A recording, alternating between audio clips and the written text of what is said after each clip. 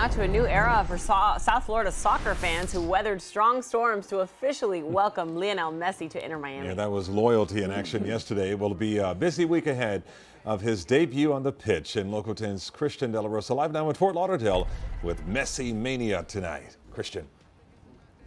Listen, tomorrow's going to be a huge day for so many fans who've been dreaming of this moment, seeing Messi hitting the field with his new Inter Miami teammates. Tomorrow, it will be their first practice session ahead of their first match this Friday against Cruz Azul. And as we learn more about what's ahead for this team, we are learning that it is very likely this world champion won't be the only one carrying the weight of this struggling team.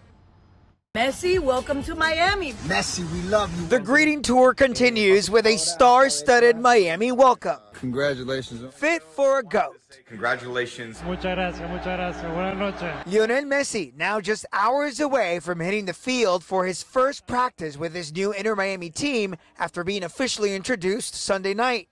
The man believed to be the greatest of all time is joining a struggling team. Do you have any concerns about Messi having to carry this team on his shoulders? Not really. Inter Miami fans say they're hopeful, not just for Messi, but other top-notch players who could soon join the team, as teased in this seemingly foretelling three-jersey picture recently tweeted by team managing owner Jorge Mas. I'm very happy to be here. Also introduced Sunday, Messi's former club team, Sergio Busquets, has officially joined the team. And a third badly kept secret who fans believe will soon be signed on, Jordi Alba from FC Barcelona. So I think that alleviates some of the pressure that would have been all on him. Plus our youthful talent that they're bringing up, homegrown players, and I think it's going to be super successful.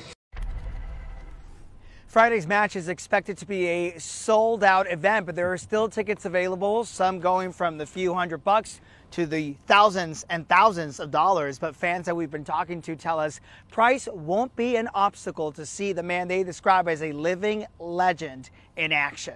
Live in Fort Lauderdale, I'm Christian De La Rosa, Local 10 News.